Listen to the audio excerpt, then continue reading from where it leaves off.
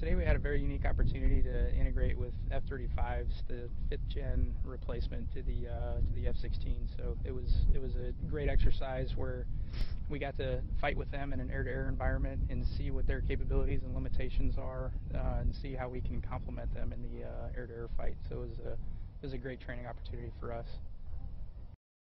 It was great.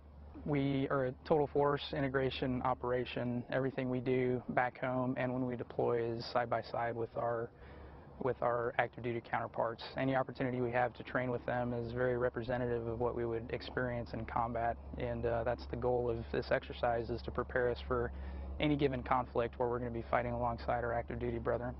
So why is it so important to 35? I think it was a privilege. It's great that we get to be on the leading edge of the conversion to a 5th generation replacement for the F-16. As we know, the F-35 is replacing ourselves in the F-16 community along with several other major design systems. So having an opportunity to be the first operational unit in the F-35 at Hill Air Force Base is phenomenal. So we'll be the first ones to take that airplane to combat, and it's a huge honor to get that airplane at Hill. Pretty excited. I haven't been at Hill that long, but still kind of proud of the base, I guess.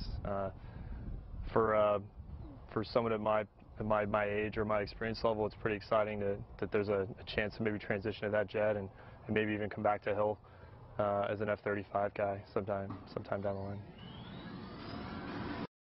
Yeah, these missions out here at Eglin Air Force Base are very important for our pilots to train and integrate our 4th generation aircraft with the future 5th generation aircraft the Air Force has to offer.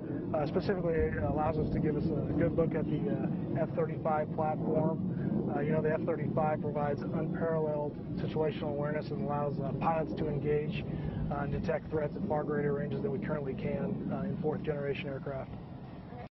Yeah, this annual tour deployment provides a great opportunity for us to both train with and alongside the F-35 platform. Additionally, it gives us a good first look at the advanced capabilities it's going to offer when we receive it in the fall of 2015. How's it going? Pretty good. How you doing? Good.